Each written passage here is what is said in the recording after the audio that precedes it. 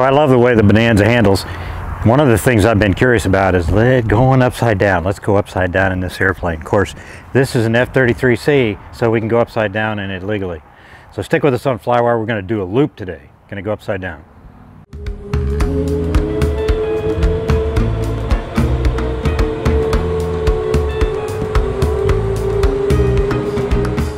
Hi, I'm Scott Perdue, and today on FlyWire, we're going to use the Eagle Flying Museum's F33C Bonanza, and we're going to go upside down. We're going to do a loop and see how we do a loop in a Bonanza, and see how it flies, and see how it reacts, and how it preserves energy or doesn't, you know, all those kind of little things. We're going to play with it a little bit. So if you've ever been curious about how to do a loop in a Bonanza, don't try it at home unless you have one of these. This is an F33C again. All right, so let's get to it.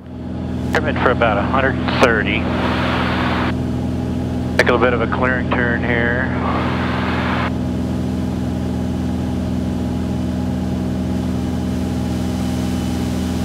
We're going to set up and do the loop. Entry speed's going to be 167 knots, which happens to be the top of the green. If you're going to do an Immelman, it's 176 knots.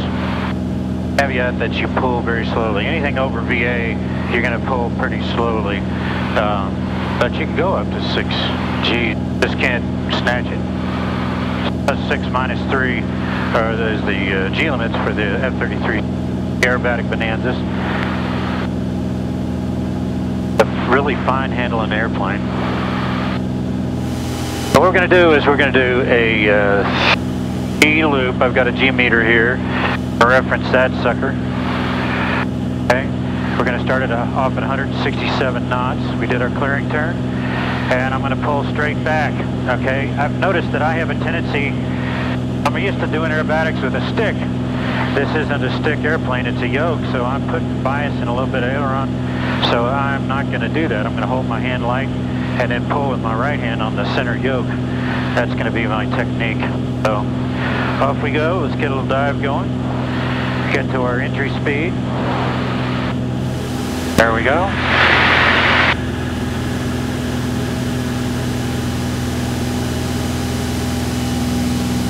Up on the vertical. Back off the G just a little bit. That's much better.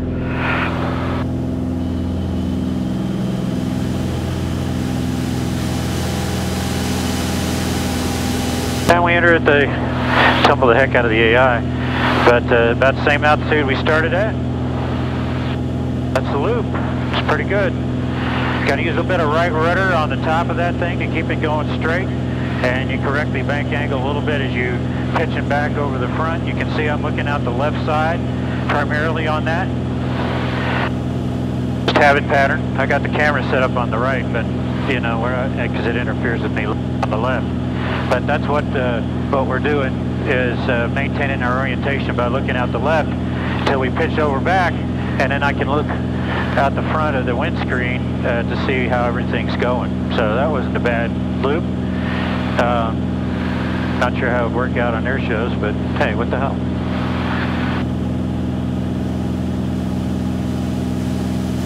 So just a quick run through again. What we do on that is we get our entry speed.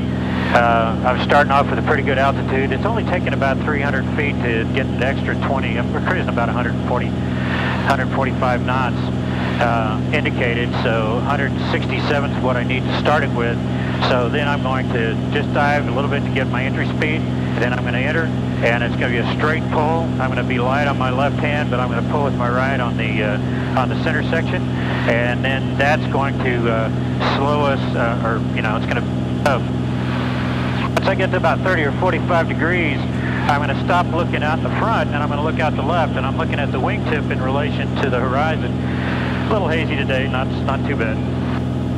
And then as we're pitching back, I'm going to use that for my orientation, and I'm going to have to use a pretty good amount of right rudder to keep it going straight in the loop, okay? So once I get over the top, about 30, 40 degrees past top, I'm now going to look out forward of the windshield, and then I can put the rest of my dive and my recovery. And we ended up right at about the same entry altitude we started at. So there you have the loop in the aerobatic Bonanza.